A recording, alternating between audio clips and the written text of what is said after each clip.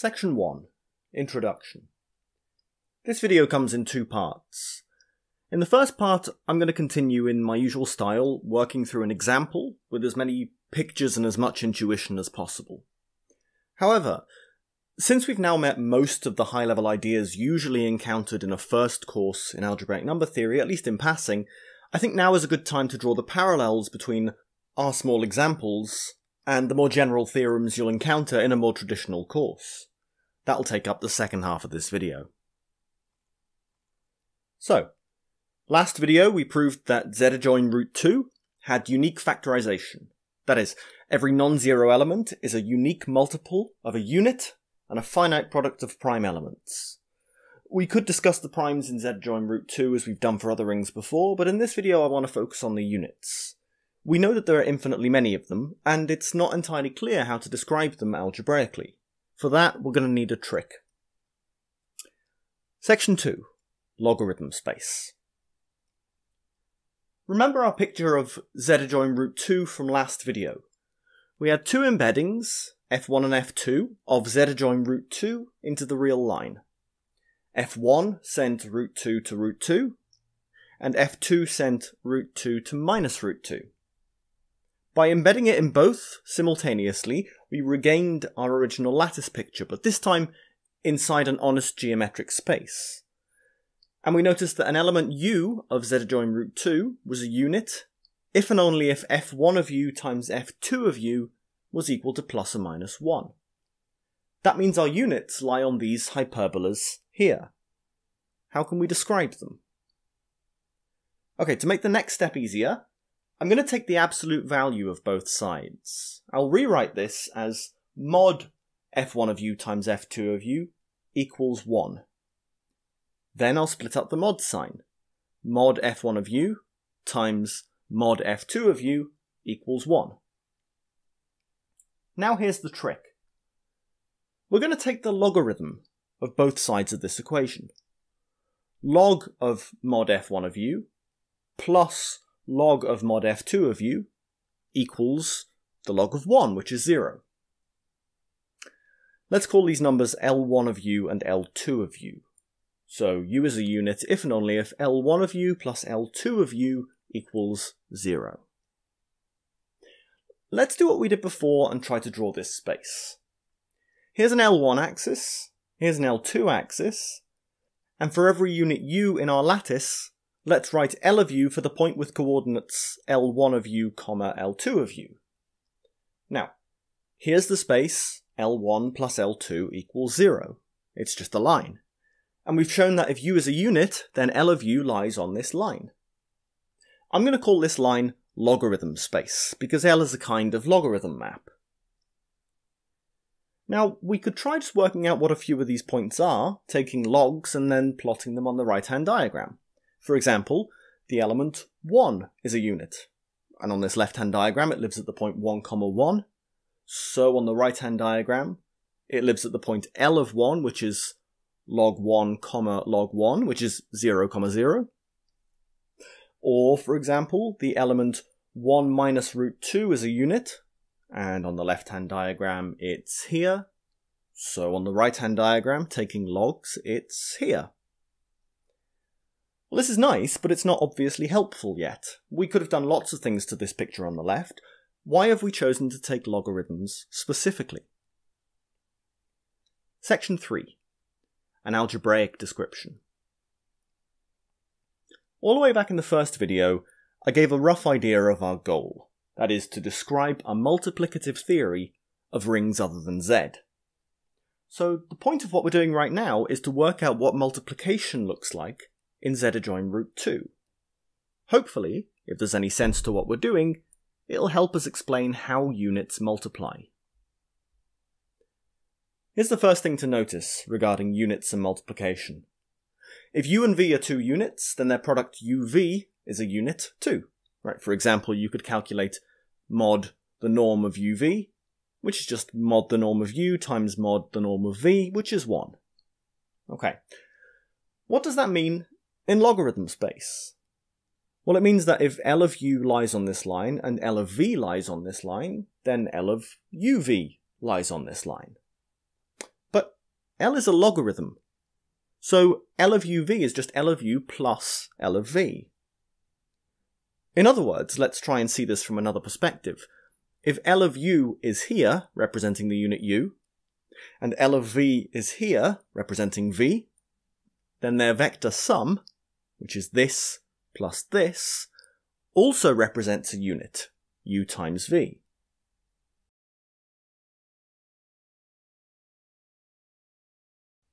Right? You can do the same thing with inverses. If u is a unit, then u inverse is a unit. And that's the same as saying that if L of u is on this line, then L of u inverse is on this line. But again, by the rules of logarithms, this is just minus L of u.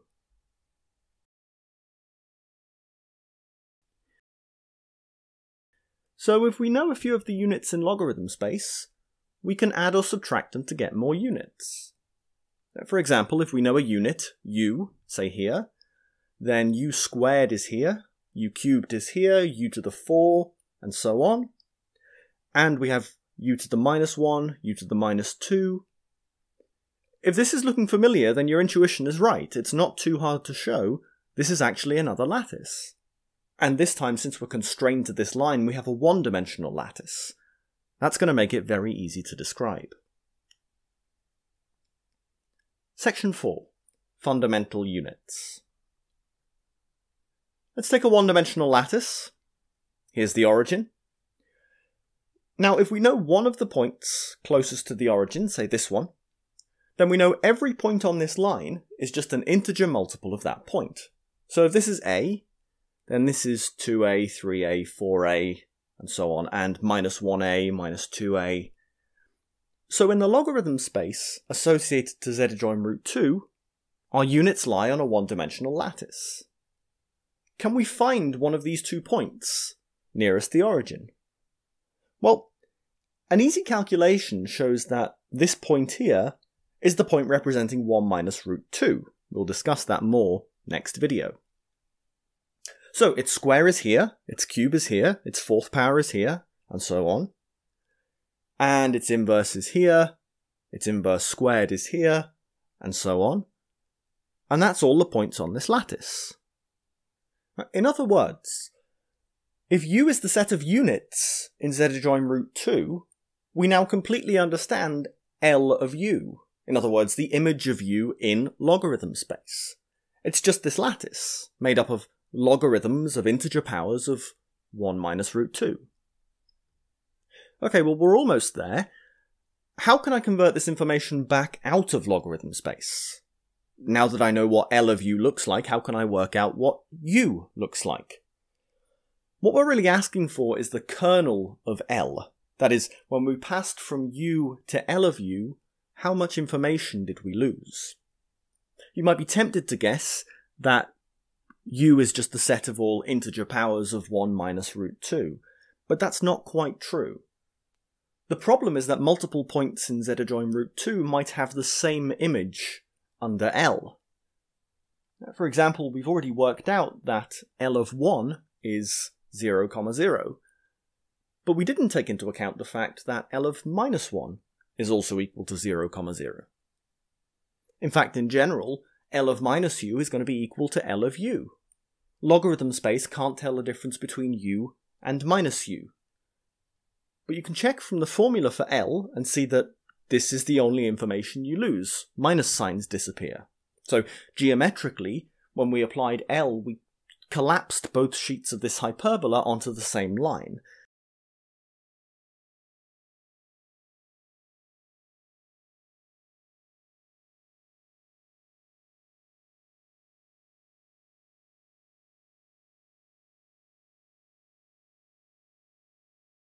And now that we want to go back, we're going to have to separate them out again. So, when we try to describe u, we're going to need to put those minus signs back in. I'll just put a plus or minus sign at the front here.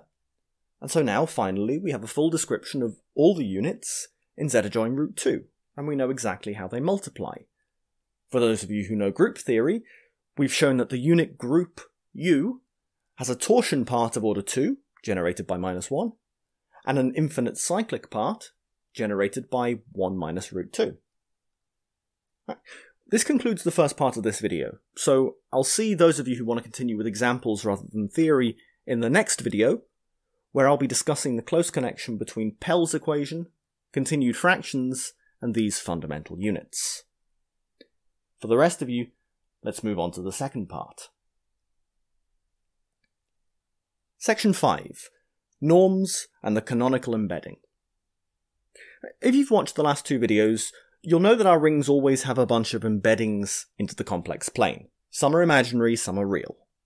An imaginary quadratic extension of Z has two imaginary embeddings, which are complex conjugates of each other. Pick either one of these, then our two-dimensional additive lattice picture embeds nicely inside the complex plane, because the complex plane is a two-dimensional real vector space.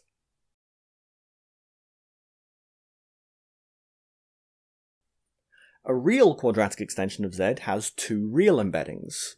Now, neither of these embeddings individually preserve the lattice picture, in part because we're trying to squash the two-dimensional lattice onto the one-dimensional real line. In order to get our lattice picture back, we need to at least embed it into a space that's two-dimensional. And so we embed it using both of our embeddings at the same time.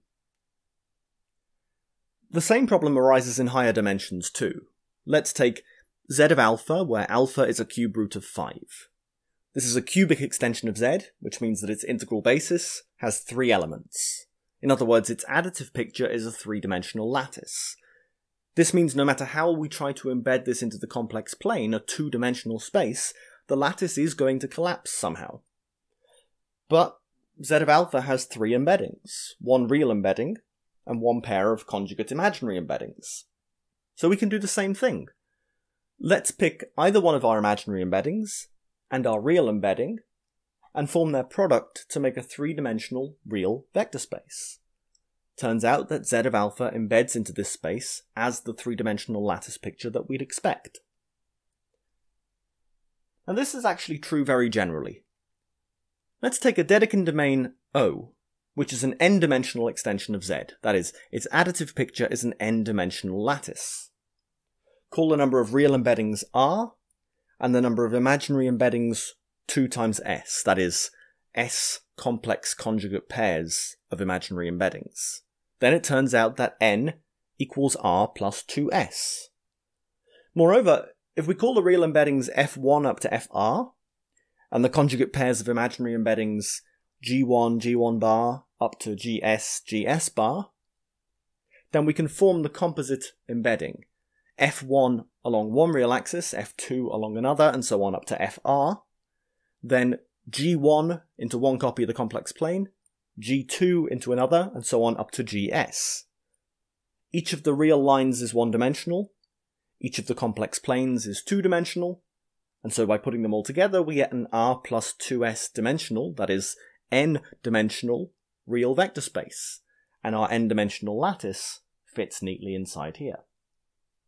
This is what number theorists call the canonical embedding.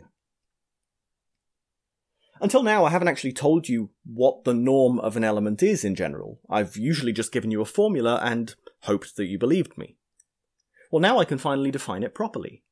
If X is an element of O, then the norm of X is defined to be the product of all the images of X under all the embeddings of O. So, F1 of X times F2 of X up to FR of X times G1 of X times G1 bar of X, and so on up to GS of X times GS bar of X. Section 6. Minkowski's bound and primes. Same notation as before, a Dedekind domain O with R real embeddings and S pairs of imaginary embeddings, with R plus 2S equals N. So, the canonical embedding sends O into an n-dimensional space and embeds it nicely as an n-dimensional lattice. This is just our intuitive additive lattice after some linear transformation. Now suppose you've got an ideal J of O, that is, a sublattice inside this space, and you want to blow a small convex bubble of elements of small norm to try to bound the number of ideal classes as before. Let's say your bubble contains elements alpha whose norm is between minus k and k. So the absolute value of the norm of alpha is at most k. Let's apply our formula. The norm is just f1 up to fr times g1 bar up to gs times gs bar. Then I can distribute the absolute value over all the factors. I've also combined the imaginary embeddings with their conjugates, since complex conjugation doesn't change the absolute value. Now, just like last video, this region usually won't be convex, so instead let's look at the smaller region given by the stricter inequality, mod f1 of alpha plus mod f2 of alpha plus dots plus mod fr of alpha plus 2 mod g1 of alpha and so on up to 2 mod gs of alpha is less than or equal to n times the nth root of k. Now, where has this come from? Well, this implies our original inequality by the AMGM inequality, and it's convex. Check that. Just like our previous pictures, the real embeddings give you lines, and the complex embeddings give you circles, and they're stitched together somehow. Our long tedious calculation to find the volume of this bubble later, and we get the Minkowski bound. 4 over pi to the s times n factorial divided by n to the n times a volume scale factor. This scale factor is the square root of a number called the discriminant of O. Okay, using the ideal rescaling lemma, as we have done a couple of times, this strange looking bound gives us a very sharp bound on the number of ideal classes of O. In particular, the number of ideal classes is finite. So even if O doesn't have unique factorization, it's somehow only a finite distance away from having unique factorization. We can draw a finite multiplication table for its non-principal ideal classes. We can now go ahead and attempt to find the primes.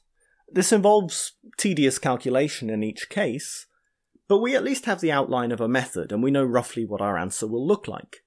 If it's a unique factorization domain, these will be prime elements. If it's not, they'll be prime ideals. And in any case, as before, all we have to do is check to see how primes of Z split, ramify, or remain inert to find all the primes of O. Okay, well, so much for primes. What about units? Section 7. Dirichlet's units theorem. I'll keep the same notation as before. A unit of O is an element U such that the absolute value of the norm of U is 1. Let's plug in our norm formula.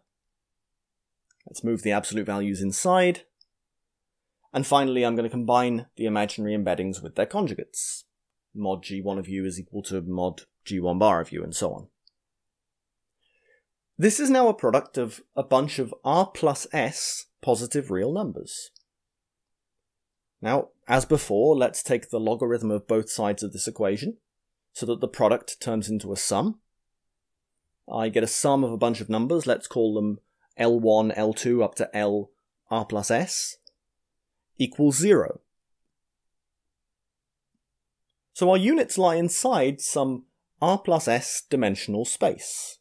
In fact, they all lie on this hyperplane, defined by this equation here, which is an r plus s minus 1 dimensional space. And as before, it's not hard to see that they're going to form a lattice inside this space. How big is the lattice? Well, using Minkowski's theorem for some well-chosen bubbles will allow us to find r plus s minus 1 linearly independent elements inside this space. So the lattice must have dimension r plus s minus 1. Alright, let U be the group of units. As before, we've given a full algebraic description of L of U.